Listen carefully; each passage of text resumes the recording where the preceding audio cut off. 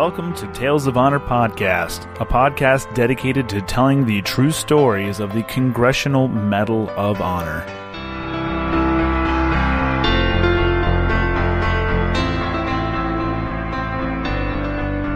Hello everyone, and welcome back to another episode of Tales of Honor Podcast. I'm your host, Christoph Ambrosch, and today's episode is episode 87. It's being brought to you by thebeardeddetailer.com. Hey, have you ordered your Tri-Blend t-shirts yet for Tales of Honor Podcast? I don't know why you haven't, but you can go over to thebeardeddetailer.com, visit the swag store, and while you're picking out some good cleaning supplies made by Optimum Polymer Technologies right here in the good old US of A, go ahead and put a Tales of Honor Podcast t-shirt in your shopping cart and a Bearded Detailer shirt in your shopping cart. If you use the promo code TOH10, it's going to get you 10% off your order. Doesn't get much better than that. Oh, wait, it does. 75% of the profit from your order is going to go right to the Congressional Medal of Honor Society. Now it doesn't get any better than that. The Bearded Detailer, where your dirt is his business. And now, a tale of honor.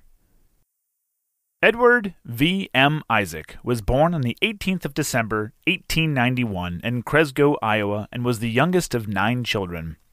He attended high school at the School of Assumption in Cresco and then the Wirtz Preparatory School in Annapolis, Maryland. After high school, Edward attended the U.S. Naval Academy and graduated in 1915 and was married one day after graduation. He was assigned to the USS Florida and then signed up for the Naval Transport Service. Once he transferred to the USS President Lincoln, Edward was taken aboard the U-90 German submarine as a prisoner of war after the USS President Lincoln was struck with 3 torpedoes and sank. It was Edward's actions while being held captive that earned him the Medal of Honor. The citation reads, "When the USS President Lincoln was attacked and sunk by the German submarine U-90 on May 21, 1918, Lieutenant Izac was captured and held as a prisoner on board the U-90 until the return of the submarine to Germany, when he was confined in the prisoner camp. During his stay on the U-90, he obtained information of the movements of German submarines, which was so important that he was determined to escape with a view to making this information available to the U.S. and Allied naval authorities.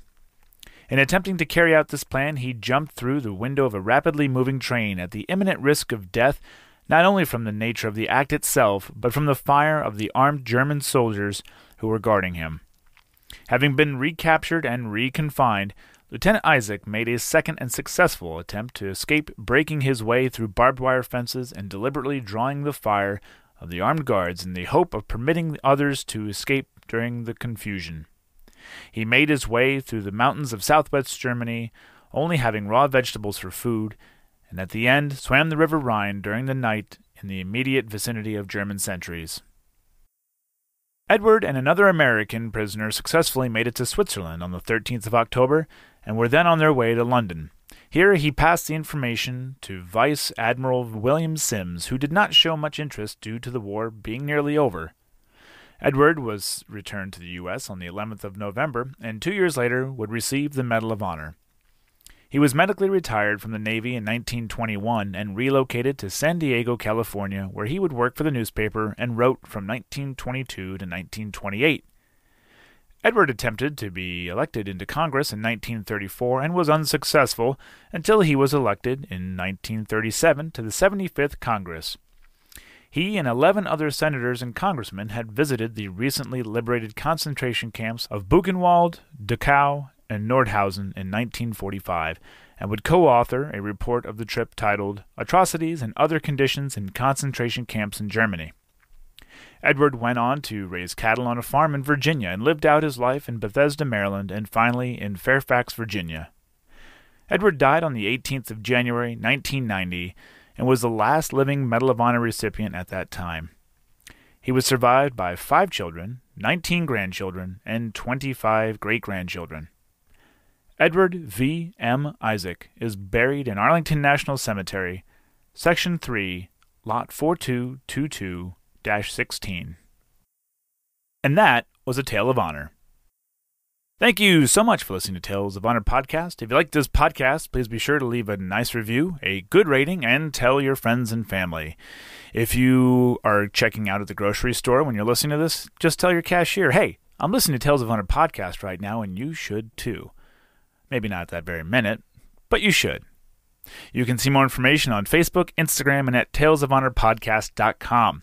If you have any questions or comments, you can send them to talesofhonorpodcast@gmail.com. And until next time, I'm Christoph Ambrose.